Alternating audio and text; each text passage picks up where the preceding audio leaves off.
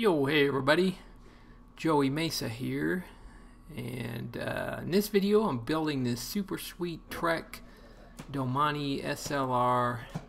It's a Project 1 bike, so it's custom paint, and you've got some customization of the part packages and things like that. So this particular bike is going to be using the Sram, the eTap, the AXS. It's the AXS Force group, so it's a double chainring up front, and then it's the 12-speed AXS setup there. So pretty sweet bike. So just unboxing it here and going through what all comes with it, and got some sweet travel discount coupons. But as far as in the little parts box there, we've got all our, it's a tubeless setup, so we got our sealant, we've got disc brake rotor, lock ring, got a plethora of little accessory mounts. You can run, this kind of locks in with the stem. It's a little blender stem thing, so it's got a little cable management piece there, but you can run dual, computer, light, computer, GoPro, whatever. You got fender, optional fender mounts, fender rack mounts. Yeah, you can pretty versatile setup there to run whatever. Got a free hub spacer, another heads up spacer. Didn't use any of that, and then we're going to use some of these front derailleur shims. Got our barb and olive for the hydraulic hoses, which we did use those, and we've got our IsoSpeed pads and handlebar tape there. And then we've got our seat and seat posts there. So as far as the eTap stuff, it comes with the charger, it comes with a couple of batteries. So we got like I say, the charger, and then the little USB cord there. So it only has one charger, but we've been doing so much. We've got a few eTap bikes on the floor, so we've got multiple chargers on hand. So I just engaged two chargers, plugged it into one of the computers there, and so it'll be a little orange light, and when it turns I think green, it's all good to go. So while that was charging, we're getting the bike unboxed and checking everything out. These Project 1 bikes are really boxed pretty well. Got lots of Velcro and these little pads. That little pad right there, I ended up keeping that and just using it. A lot of the shots there that I was holding my camera with, or the little phone, worked pretty well for that, just on a side note. But yeah, otherwise it's all these nice little pads with Velcro straps. Everything's padded up real nice, so there didn't have any scratches or anything. Got this little checklist there that they have, I guess, that they do when they're putting the bike together. So all the Project 1 bikes are going to be painted, and all the parts and assembly and all that's done in Waterloo, Wisconsin. So yeah, it's pretty sweet.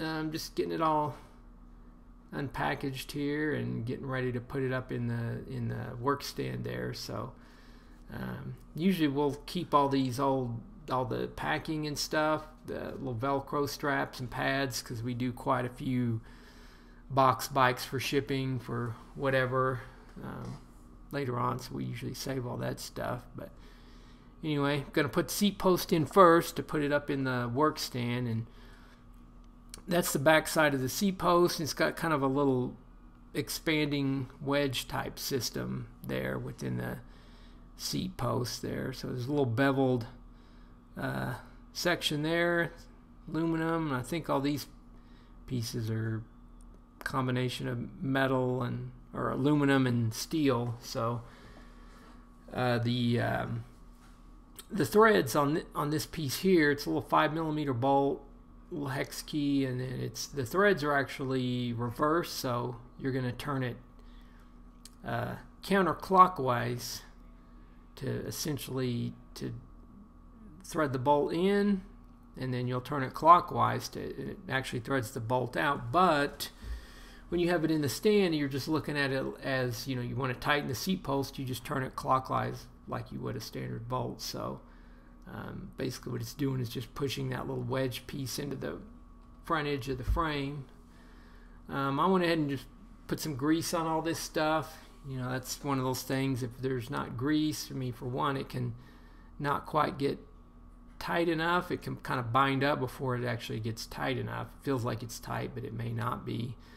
And it just, you know, avoids potential creaking in the future, avoids potential disassembly of things kind of stuck together, especially when you're dealing with a lot of dissimilar metals over time. Get a little water or something in there, it kind of can fuse everything together and cause some difficulty on the disassembly. So got everything all the critical pieces there greased up, and yeah, we're just ready to put it into the bike.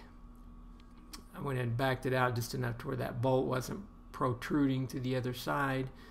You get that little tail on the end, and so there's a slot on the frame, and if you have that seat post fully extended, it kind of covers up the bottom end of that slot so water and stuff doesn't get down inside the frame. But using some the carbon like fiber grip stuff there, so it's good to use this on carbon seat posts, or you know, any carbon fiber components, carbon on carbon, aluminum on carbon, and then even like dropper posts, we'll use them generally for that, so you don't have to get the torque super tight.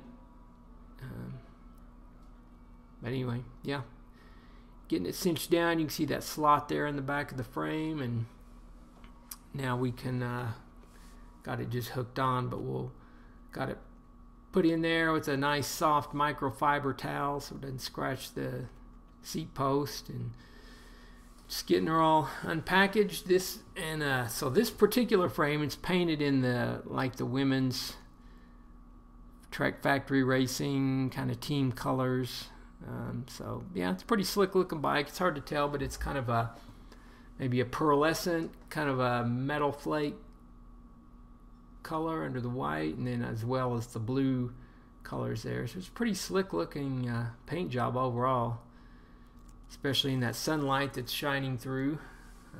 But yeah, so we've got the like I say, it's the Force AXS 12-speed in the rear. So anyway, one thing that it's kind of interesting on this bike, they've gone on the SLR frames. They've kind of done away from the BB90. They've gone to this T47. So it's got a threaded cup, but once I started really looking at it, kind of one thing that intrigued me was this. It's got actually a GXP crank, where I would have just assumed it would have been a dub crank. So anyway, I just wanted to go ahead and we've gotten several of these T47 bikes in, but I just wanted to, out of curiosity, take one apart and see what it was all about. You can see that's pretty tight. I don't know, Habini, if you're watching this video, you got to get that GXP crank tight if you want it to work correctly. So anyway, taking it apart here and just see what it's all about. There you got your torque spec on the actual spindle bolt is 48 to 54 Newton meters. The actual outer cap there, a lot of people get confused with that. The 10 millimeter bolt, that's just your kind of your 1 key release. It's kind of like your crank puller that's built in. So anyway, there's our we got the 22 millimeter on the non-drive side and 24 on the drive side. So it's just the Wheels Manufacturing bottom bracket, which is pretty nice bottom bracket that I've had personally really good luck with. So it's that spider interface there. You can run your cork or whatever, but those are adaptable to dub, GXP, whatever. So that's the little T47. It's just a threaded insert there that they've got into the frame. So kind of curious long term how that's going to work out. I know a lot of kind of a long story for another video, but the carbon or the aluminum sleeves or aluminum bits fused into the carbon frames. Typically, long term, I don't know. I haven't seen that work out well, but we'll see how these go long term. It seemed all really straight, and you know, I put it back in here and then putting the crank in. I ended up taking out one of the little. They had two Delrim spacers and then the wavy washer spacer, which at first it seemed like it might have been side loading a little bit onto that dust cap, so I took one off and it was still pushing right, you know, the nice up against that dust cap to hold it in place, but that thing spun super smooth, so I feel like it's pretty straight. I don't know. I like GXP. I've used it on quite a few of my own bikes and never had an issue with it, but I don't know, out of curiosity, I just wonder why they used a GXP instead of a dub, since they're using that T47.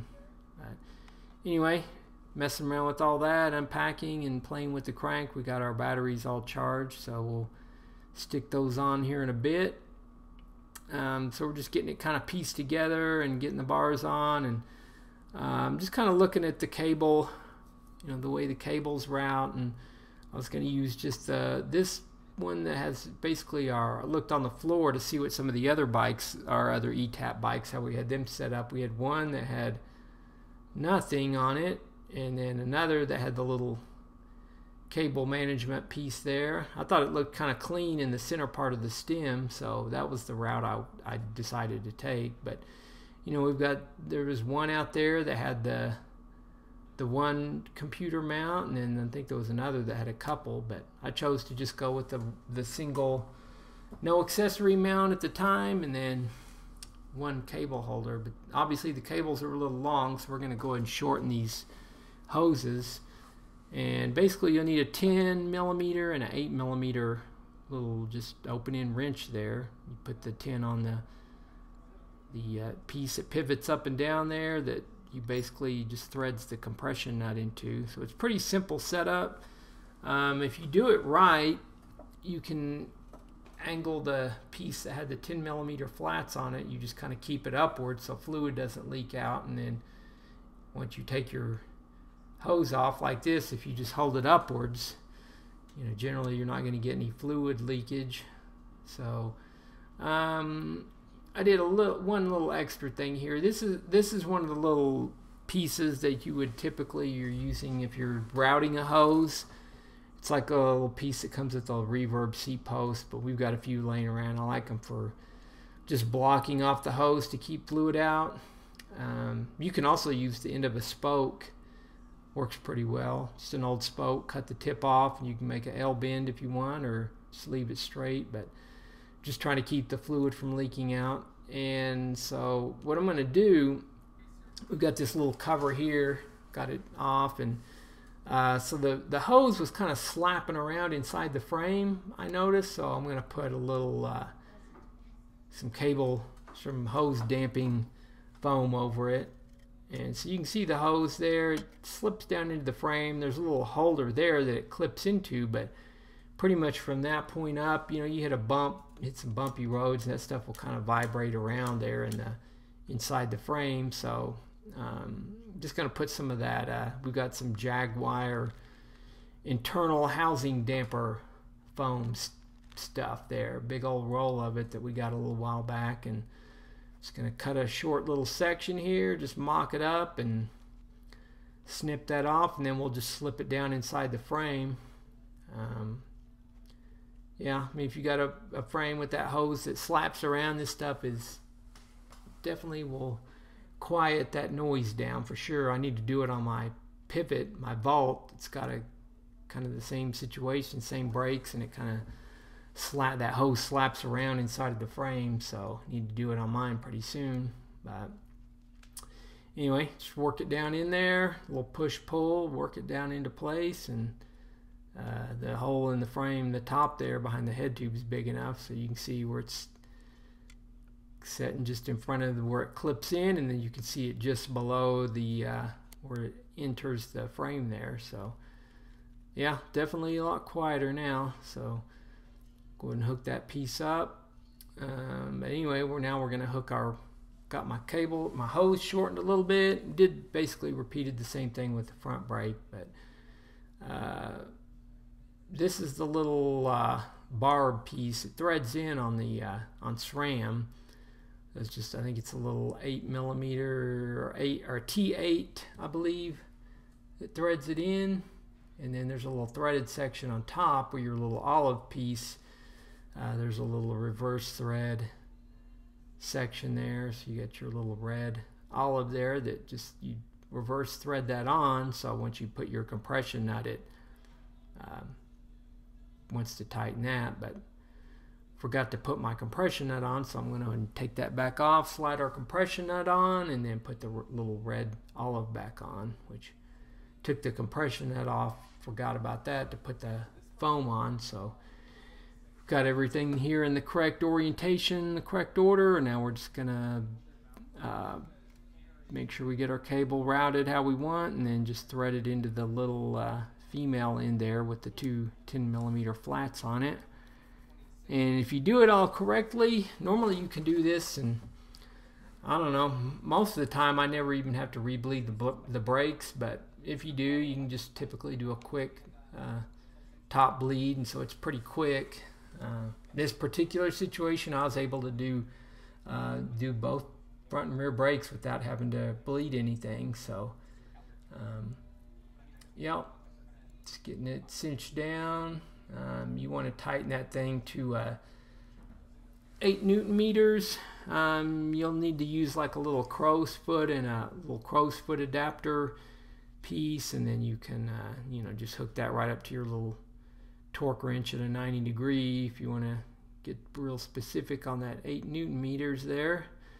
Those definitely need to be snug. So yeah, that looks pretty clean there. Got them both cinched down. Got our little cable cover piece, got to put that back on. So